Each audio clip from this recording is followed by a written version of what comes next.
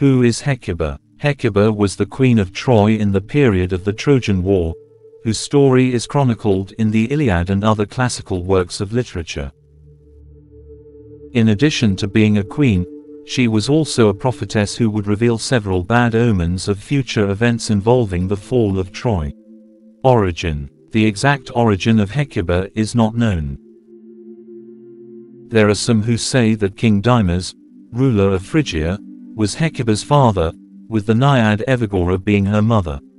Some accounts tell that she was the daughter of King Cisseus of Thrace, and others list Sangarius, one of the river gods, and the river nymph Metope as her parents. There are other accounts still with varying combinations. So, her father was Cisseus, Dymas, Sangarius, or Xanthus, and her mother was Euagora, a nymph, Glorsip, Metope, or Teleclea. The question of her parentage, and the combination of mother and father, is an open and very varied one. This was such a contentious subject that Tiberius was rumored to have flustered his scholars with questions regarding Hecuba's parentage. Family. Hecuba was married to King Priam, becoming his second wife. Together they had 19 children, with some of the more well-known being Cassandra, Hector, Paris, and Polydorus. Some of Hecuba's children would die at the hands of others, either through battle or through treachery. History. The story of Hecuba takes place before, during, and after the Trojan War, and includes a number of battles and encounters with the gods. Omens of destruction. Hecuba's pregnancy with Paris would prove to be a restless one and reached a climax with the advent of a prophetic dream. In this dream, rather than giving birth to a normal baby, she brought forth a fiery torch covered in snakes. She sought out the prophets of Troy to interpret this dream, and they revealed that it was a troubling omen. The omen predicted that if her child lived, he would be responsible for the fall and destruction of Troy.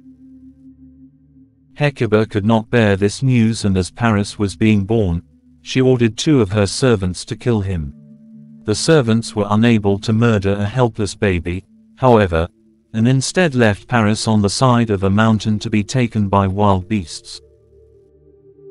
But a shepherd soon found Paris and raised him as his own son.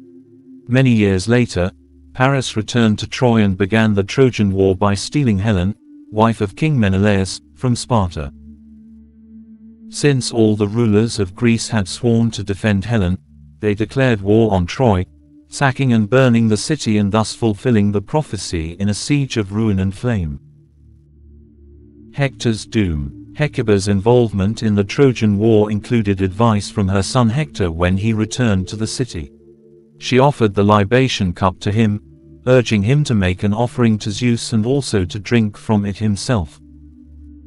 Hector went on to advise his mother to make a deal with Athena, in which she would offer a gown from Alexander's treasure to the goddess in exchange for help. The gown in question was beautifully embellished with embroidery, glittering like a star whenever it caught even a hint of light. The gown had been brought back from Sidon when Alexander sailed the seas and was the work of Sidonian women. But Hecuba's efforts went unanswered. In one final attempt, Hecuba pleaded with Hector not to confront Achilles, but he would not hear of it that evening. Hector dueled with Achilles, and met his death. When Hecuba later heard of Priam's plan to retrieve Hector's body from Achilles' camp, she became anxious at the thought of losing both a husband and a son in the same day. Hecuba lamented Hector's death in a great speech, for he was the dearest of all her children.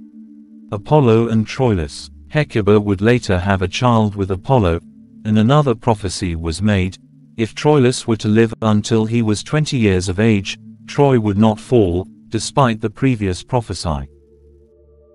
But Achilles waited in ambush while Troilus was riding his horse near a well at the front of the city. Troilus fled to the temple of Apollo, and was slain at the altar and then dragged by his own horses, sealing the fate of the city to doom and ruin in fulfillment of the omen. Slavery to Odysseus. As if she had not been through enough trials already, Hecuba would be taken prisoner by and then become a slave to Odysseus. Before the Trojan War, Odysseus had journeyed through Thrace, where Hecuba had asked its ruler, King Polymestor, to protect her son Polydorus.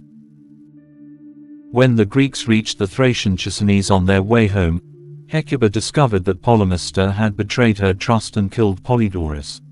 When she saw her son lying there lifeless, she went mad and, in a fit of rage, tore out Polymestor's eyes and killed his sons.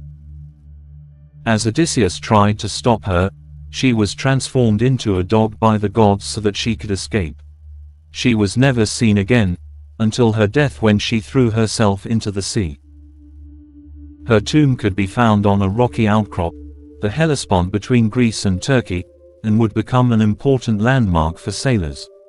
Current influence. Hecuba's tale is mentioned several times in the Iliad, as well as in the Aeneid. She is also the subject of, or a character in, several plays, such as Hecuba, and the third in a series of tragedies about the Trojan War, The Trojan Women, by Euripides. In later ages, she appears in romantic literature, such as William Shakespeare's Hamlet.